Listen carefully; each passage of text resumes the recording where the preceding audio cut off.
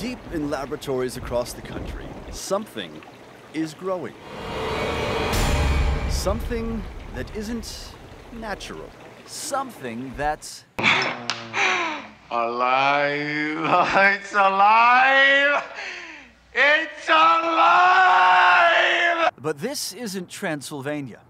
It's not even Pennsylvania. It's California, home of the biotech company Solazyme. Something is growing in this lab, algae that can produce oil, unnatural amounts of oil. Algae genetically engineered by scientists. And that oil, it can eventually go into your gas tank as biofuel. And with enough federal help, it could wind up in all of our gas tanks. With more research and incentives, we can break our dependence on oil with biofuels.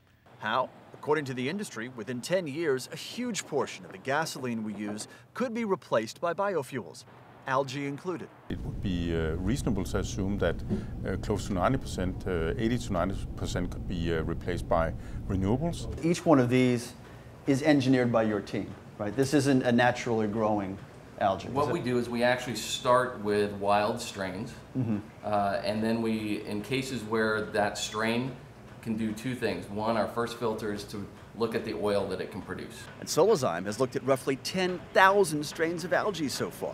The second filter, feedstock, what that algae likes to eat. So can you look at waste streams, like a very dirty molasses that's coming out of a sugarcane manufacturer, like glycerin that is coming out of a biodiesel manufacturer. So you can feed the algae something no one else wants.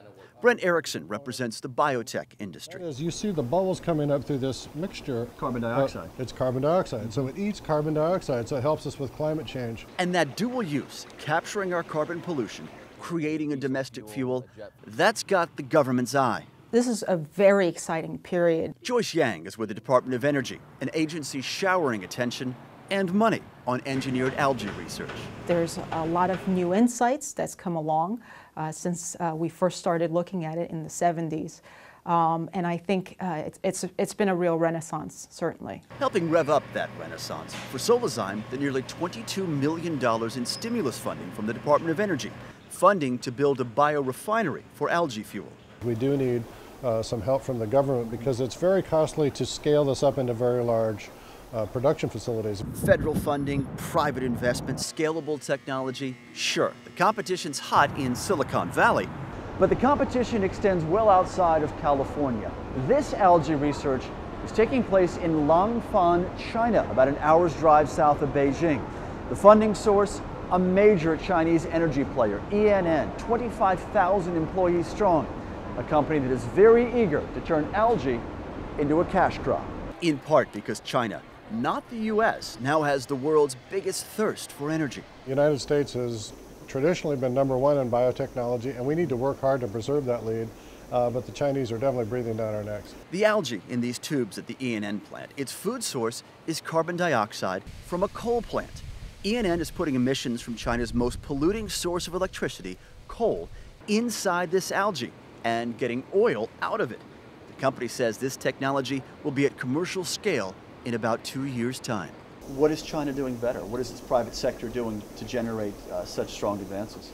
I'm not sure they're doing anything better.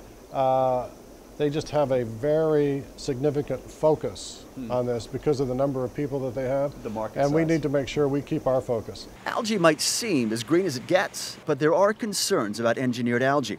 What if it, well, escapes into the wild?